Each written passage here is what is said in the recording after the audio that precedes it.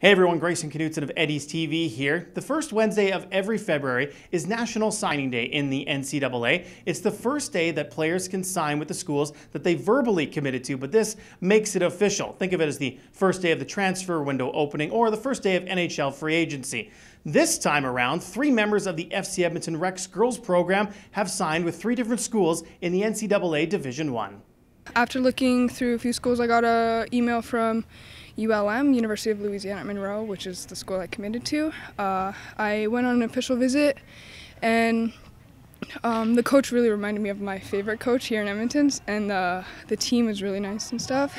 Breanna started U10 with the Community League, Kilkenny Community League.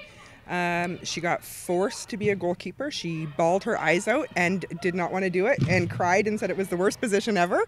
Her coach kind of took her aside, told her she just needed to do what was best for the team, and she's never come out of the net. It was a beautiful campus. I loved it, and they had an amazing pitch just for the girls' soccer team.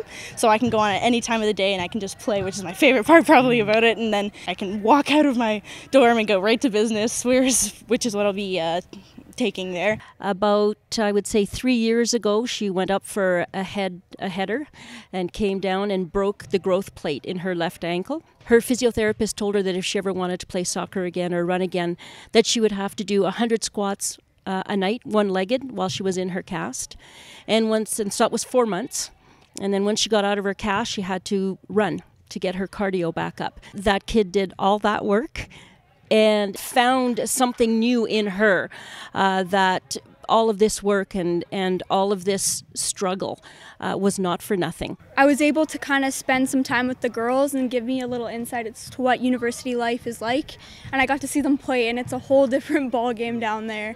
But it was absolutely incredible, and the academics and everything just sold me on it. I think we've just been, as parents and as coaches and as a program, we just try to give them the most opportunity that we can. And it's been an amazing journey, and she's grown as a person, and I'm just really proud. We're all just really proud of the people that they become. When I first joined REX, it was RPC, which was about 3 years ago, I think. And I was the youngest, so playing with the older players really put me up there, got me better and more prepared for university. I've been in both RPC and REX now for 4 years total, and it's just been an unreal experience, and it's been awesome, and it's given me a great amount of exposure to other schools, and specifically Memphis now that I've committed, and it's been awesome.